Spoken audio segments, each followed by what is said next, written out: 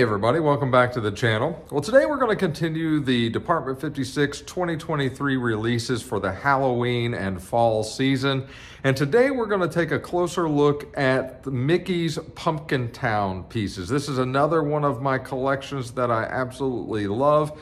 Wasn't sure about it at first, but then once I started looking at it, all the orange and the festive colors, I had to have it, and then I'm hooked on this particular set. So we're going to take a look today at three pieces. The first one we're going to jump into right now is Mickey's Pumpkintown Carving Studio and Minnie Picks a Winner, which is the coordinating accessory that goes with that piece. So with that, let's jump in and take a much closer look.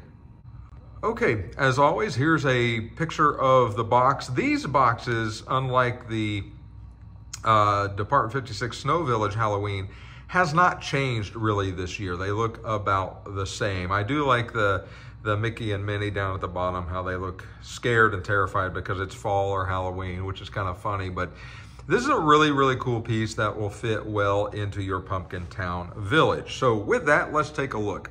If you were to buy this piece new, for the release, it is a little spendy on the spendy side. This would cost you $175 for this particular piece. It's not huge, but it is well done. It's obviously licensed by Disney, so you know it's going to be well done. The paint job on it is magnificent, and it just looks really, really cool. And then the coordinating accessory piece, which would set you back $42 additional, is called Minnie Picks a Winner. And we'll examine both of these in a lot better detail. So for now, let's take Minnie out of the way and let's focus on the Pumpkintown Carving Studio. So this is very reminiscent of one of my all-time fall pieces, and that is Jack's Pumpkin Carving Studio. I don't know if you are familiar with that. If you're not, I know some of you will be for sure.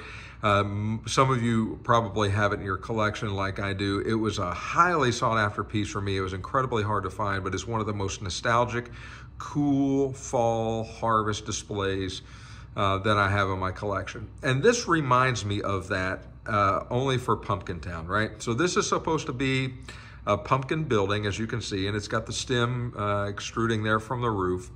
The whole little building is a pumpkin with it almost like a barn type roof on it, and a little overhang with a front door that basically says it's open, and it's got three little pumpkins sitting in the window. There's pumpkins all around the side there with a little fence. And it says Mickey's Pumpkin Carving Studio. So this is where Mickey and his friends are going to do their pumpkin carving for the fall and Halloween season. And you can see the really almost trademark Mickey pumpkin head above the door. You'll find this at least in Disneyland every fall as part of their major park renovation for Halloween and for the fall season. Sitting right in the front, right as you start walking down Main Street. Huge pumpkin. It looks just like this. And you can also get that huge pumpkin rendered in Department 56 scale, and that came out a couple of years or so ago with Pumpkintown initial release.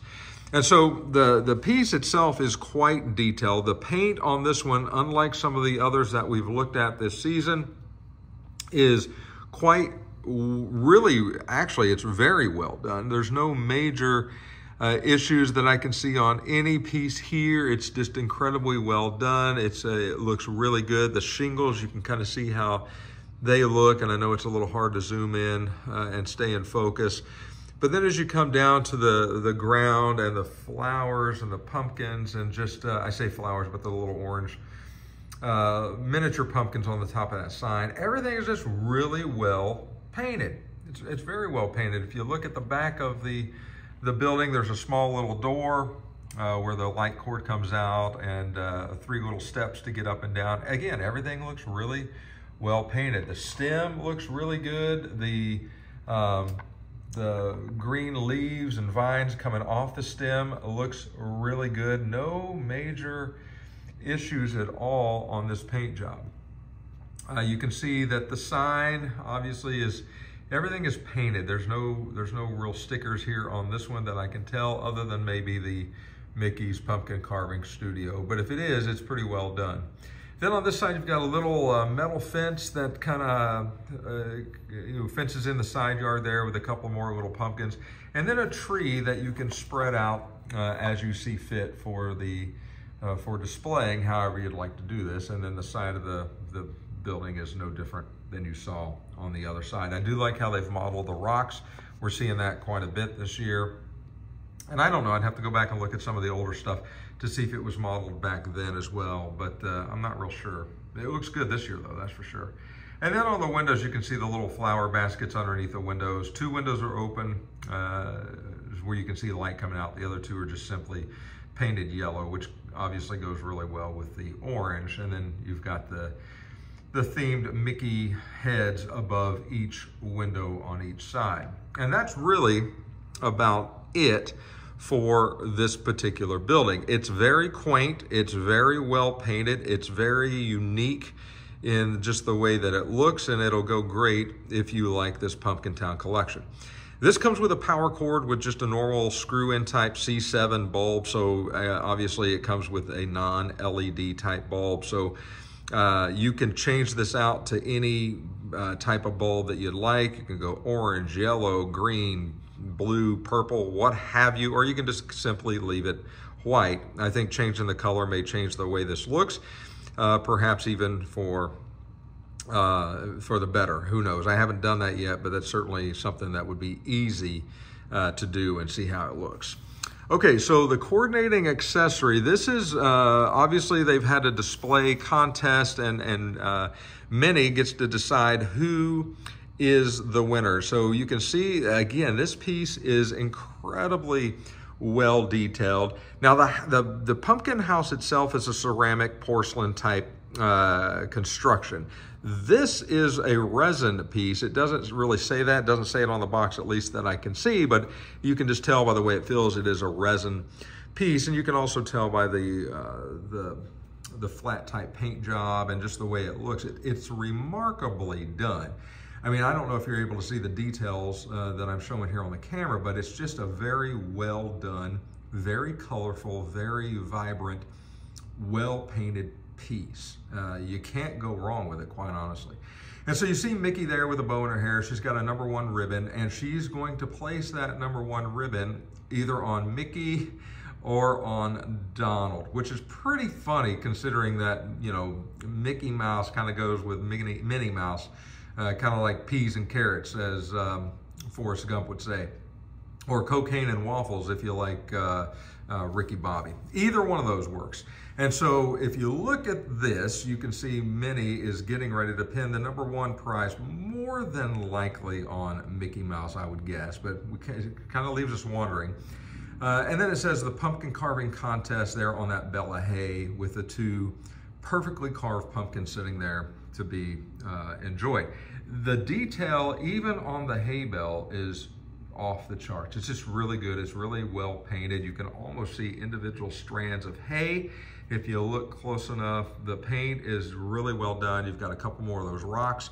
Minnie is completely painted. I mean, just really, really a good job on the paint there. I'm trying to get a better picture of her face and just, I mean, just everything about her is just really, really well done. Her shoes, the whole outfit is just really good. And then as we turn this around to the back side, you can see that there's nothing missed on the back of any of this either. It's just really, really well done. And then when you put these all together and you can imagine them either in a vignette of some sort or, you know, in your bigger Pumpkintown village, they're gonna fit perfectly. It's gonna look good. These are really, this is a really good set, honest to goodness. I know it's a little on the spendy side, but in this case, at least I'm not complaining about paint and all the other stuff. It's really, really, really well done. And again, I don't know if that's because it's marketed by Disney and they're very careful in what they allow and the licensing process, probably because Disney would not want something coming out from anybody that misrepresented the kind of the look they're going for. So that's probably the biggest part of it right there. But all in all, I'm very pleased with this. I think it looks great. I don't know exactly how I'm going to display all this stuff. I'm kind of running out of room, but I am glad that I've got it in my collection. Okay, well, there you have a much closer look at Mickey's Pumpkintown, the carving studio, and the coordinating accessory Minnie Picks a winner. Two really cool pieces that will just send your Pumpkintown collection to a whole new level, at least in my opinion. This is a really good setup here. I like the similarities between Mickey's Pumpkintown carving studio and Jack's pumpkin carving studio from the Snow Village Department 56 Fall and Harvest release. Two really cool pieces. If you have one, you may want the other just to have a sort of a similarity matching set that aren't matching completely, but you kind of get the idea. One transfers easily to the other. You can see the resemblance there, which I like. I like that quite a bit. Also, I had the opportunity last year, I think, to meet Paul Lundberg, who works for Department 56. He is the artist that designs all of the Mickey's Pumpkintown stuff. He's a really incredibly nice human being, just as friendly as anybody that you would meet. It's kind of cool to see him and know that he is designing all this stuff in his mind and putting it on paper and then designing it and building the prototype that is going to go out and we're all going to receive if we choose to buy it in the coming year or so. He was able to sign a couple of my Pumpkintown pieces, which is just really cool. I'm glad that absolutely those are in my collection. That's another reason that if you're collecting this stuff and if you've got a local hallmark, especially like a platinum retailer like we have here in Phoenix, or if you've got a location nearby where they sell this stuff, occasionally, quite often, honestly, these artists, all of them, will travel around the country to meet folks that they're selling this stuff to and sign pieces and things like that. So I would encourage you to take advantage of that if you haven't done so already. And if you have, leave comments of what your favorite signed piece is and by who. That would be interesting for us to take a look at and read and quite honestly see how popular it is for having things that you enjoy to be signed by the artist who created them. I think it's pretty cool, quite honestly. So, hey, with that, like always, if you've liked this video, make sure you click the like button. And if you haven't subscribed to the channel, please consider doing so. It certainly helps the channel to grow. It helps me personally, and it keeps me motivated to keep throwing out videos just like the one you saw. So with that, take care of yourselves. We'll talk to you again real soon.